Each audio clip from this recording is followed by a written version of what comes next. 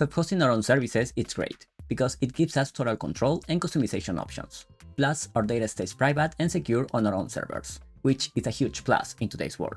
To make things easier, nowadays we have technologies like Docker, which I already showed you in my local AI with Ulama video. Docker simplifies the complex installation process by containerizing applications, making them easier to deploy and manage. And it's available for Windows, Mac, and Linux.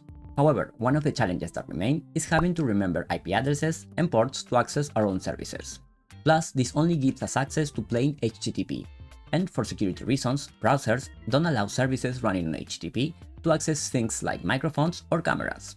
For example, in Home Assistant, you can't use your microphone with Assist over HTTP. Other services like Bitwarden won't even let you log in.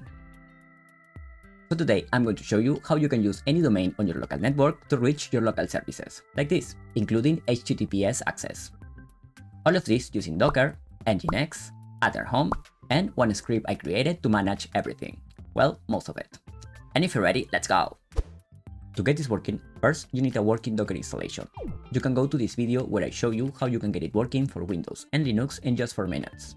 If you're using Windows, you might want to check my WSL ports script, which will manage Windows firewall permissions automatically. You need these ports to be accessible. Once you have Docker configured, to make this easier, I created a script that will help you automate most of the process, so you can just use it when you need it. To get it, you can just copy and paste these commands into the WSL or Linux terminal to download the script into the SSL Nginx folder. Now just paste it, and then hit enter. Now to use it, just copy and paste this command to the terminal.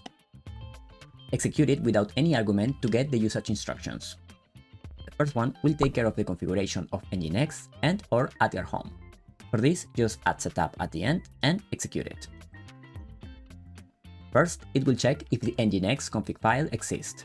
If it is, it will ask you if you want to override it with the default values. I added this so you can play around with the configuration if you want, and always have a way to go back to the default values if you need. Now, to use this, we will need AdGuard configured as our DNS server. You can use the script to install it, or just use the Home Assistant add-on. Check out my AdGuard video if you want to know how to do it. If you're in Linux, it will ask you if you want to configure AdGuard plus Nginx, or just Nginx. If you're in Windows, it will directly install Nginx only.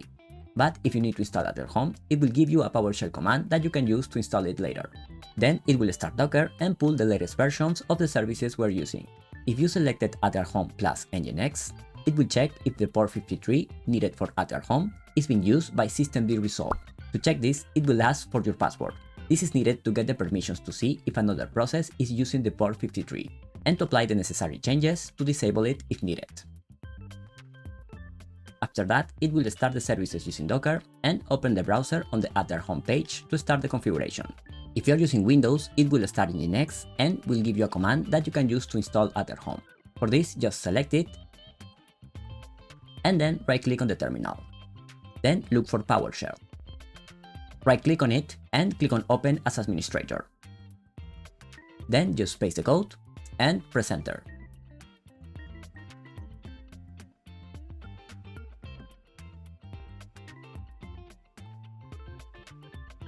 Once it's finished, it will automatically open the AdGuard homepage for you to start the configuration. Here, just click on Get Started, change the port to 82 so it doesn't collide with the Nginx configuration. Then scroll down and click on Next. Here, we need to create a username and password. Then click on Next. Here, just scroll down and click on Next. And finally, click on Open Dashboard. That's it. Now just enter your username and password. Now to use it, you want to set the DNS on your main router to point to your AdGuard server IP address. This process is different for each router, so you'll have to look for specific instructions for the router that you're using. Also, make sure the computer running AdGuard stays always on. Now, if you don't have access to the main router, you can manually set the DNS on each device you want to use. This is really simple. On Windows, just right-click on the Ethernet icon on the navigation bar and click on Network and Internet Settings. Then click on Ethernet. Here, look for DNS Server Assignment and click on Edit. From the drop-down, select Manual, activate IPv4, and on Preferred DNS, enter the IP address of your AdGuard home. Since this is installed on this computer, I am going to use my IPv4 address. And then just click on Save. On Linux, it's something similar. Just go to the settings, go to Network. Here, click on the gear icon of your network connection. Then go to IPv4. And here, deactivate automatic DNS. And then just enter the IP address of your AdGuard home. And then just click Apply. And to activate the changes, you can just deactivate and reactivate the internet connection. And that's it. Now, until this point, we should have Nginx and AdGuard home configured and working. Now, let's take a look at the configuration folder. To open it, just copy and paste this command into the terminal. Use this one if you're using Windows, and this one if you're using Linux.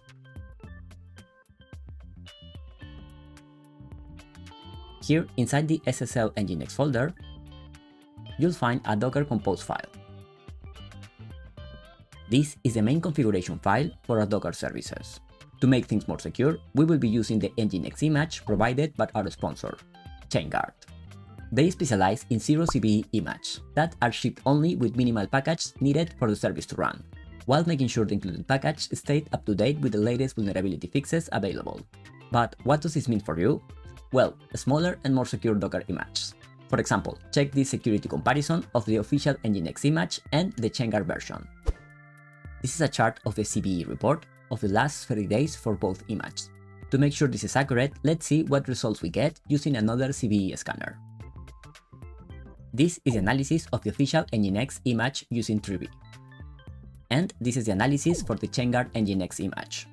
Now, if we take a look at the vulnerability details, this is the list of all packages with CVEs included in the last 30 days in the official Nginx image. Here, take a closer look at the libssl3 package with version 3.0.14. Now, let's take a look at the ChainGuard image. Here, you can see that it was using version 3.3 of the libssl3 package that contained a CVE with unknown severity. This was reported until October 18. And now, if we take a look at the latest ChainGuard Nginx image package contents,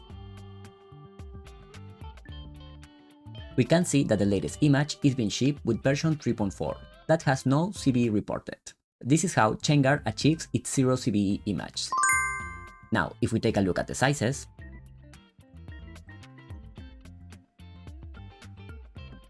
you can see that the ChainGuard image is much smaller than the official one. This is because, as I mentioned, it only includes the essential package for the service to run. Now, for AdGuard Home, I decided to build my own image based on Wolfie, the base OS that ChainGuard uses to create their image. I won't bother you with the details here, but you can check the GitHub repo I created if you want to check how I built it.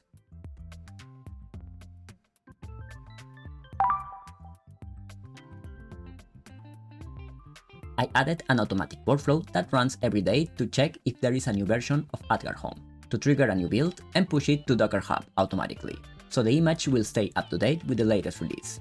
If you want to know more, you should definitely check the ChainGuard Academy, where you can find everything you need to learn how to start using ChainGuard Container Image to eliminate CVEs from the start. Thank you ChainGuard for sponsoring this video, and allowing me to bring this to all of you. The second feature of the script will allow you to generate a self-signed SSL certificate and key for any domain you want to use. Plus, it will set up the Nginx reverse proxy configuration file and automatically restart the service. So you'll only need to add the DNS rewrite to AdGuard Home to start using your new URL. Since this is local only, you can use any domain you want. I'll be using my.smart.home. To use it, just execute the script and add first the domain that you want to use to access your service on your local network, and then the IP address, column, the port of the service you want to use. If it doesn't exist or if it has expired, the script will generate the necessary certificates. If not, it will show you the certificate's expiration date and ask you if you want to create a new one. This will let you update your certificates if needed. By default, the certificate is created for 10 years, so I don't think this is going to be a problem, but just in case. Now, go to your AdGuard Home dashboard, and here go to Filters, DNS Rewrites. And here the easiest way, so you don't have to create a new rewrite for each service, will be to just create a wildcard DNS rewrite. What this is going to do is redirect all the subdomains of the domain you choose to use and point them to your Nginx server. So based on my example, I'm going to add a new DNS rewrite. Here I'm going to enter *smart.home. And on IP address, I'm going to enter the IP address of my Nginx server. This is the PC where you're running the script. And then just click on save. And now if you go back to the terminal, you can just press Ctrl and click on the link in the terminal to open your new custom domain. Here the first thing that you're going to see is a warning. Since we are using self-signed certificates that are not signed for a trusted certificate authority, our browser will alert us that our connection might not be private. But since in this case we know that we can trust the certificates we created, we have two options. If you just click on Advance and then Continue, you can start using this web page on this browser without having to see the privacy screen again. But the connection will be marked as not secure. This doesn't mean that the connection is not being encrypted using our certificate. If you try to use any feature I mentioned, like, for example, using microphone with Assist in Home Assistant, you can see that everything works because the HTTPS connection is working. In this case, what this message means is that the certificate is not signed for a trusted certificate authority. If, for example, the certificate gets to be updated, the browser will detect it and it will show you a privacy screen again.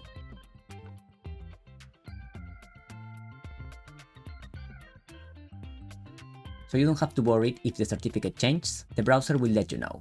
Now, if you want to get the secure connection checked, we can manually add our certificate to the trusted list. For this, on Chrome, go to the URL.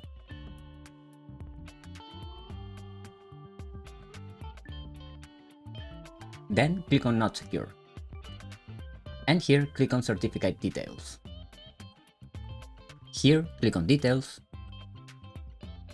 And then click Export. Now just give it a name and then click on Save. Now click on the X to close this window.